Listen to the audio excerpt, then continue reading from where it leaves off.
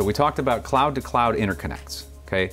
Below that, you have cloud adjacency, which we talked about before, where you would have, for example, an Exadata with running Oracle database, cross-connected server-to-server communication in the same, its cage connected to another cage in an Equinix co-location facility with Amazon applications running on Amazon, for example, or Azure, or Google, wherever the customer's choice may be. Now, question for you.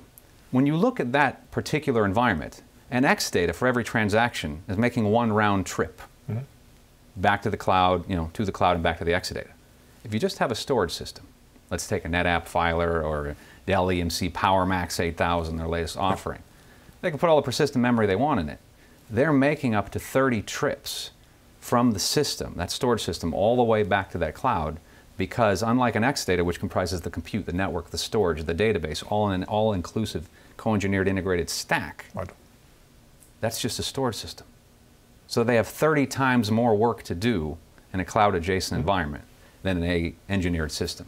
Take us through your thoughts on that. Well, that's going to be expensive, right, from a performance perspective. But that's literally what you get when you put in specialized players. So when you put a separate storage system to a network control plane to the compute load, there's going to be a need for fast networking in between. There's going to be more traffic than if somebody puts all of this together in a single machine, which is optimized to just do the answer to the query which it received. And that's the big difference where you guys introduce a kind of like new software vendor converged hardware appliance. Not sure yet what the name for that will be. Or you call it Exadata, but the industry analysts don't have a name for that yet. And we'll see how successful this is because there's not many software vendors who can do the same similar thing. But that changes the best practice for the CIO and CTO.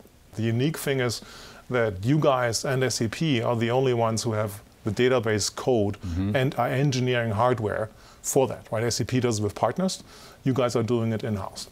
Right, so we give customers one company to call for any issues, and SAP has to deal with a multitude of companies. Yeah. So then they can kind of like look at that as well. The difference is there that you have to control and certify the partner hardware, which can be a slowdown, whereas you build the whole hardware optimized for And they don't have any insight into the hardware engineering or any of that. Yep. So net, it's a multi-cloud environment. It's here to stay, and it's going to get increasingly competitive. And right now, Oracle's the only company to offer a cloud-to-cloud interconnect with autonomous database powered by Exadata connecting to Microsoft Azure applications. With Microsoft, absolutely right.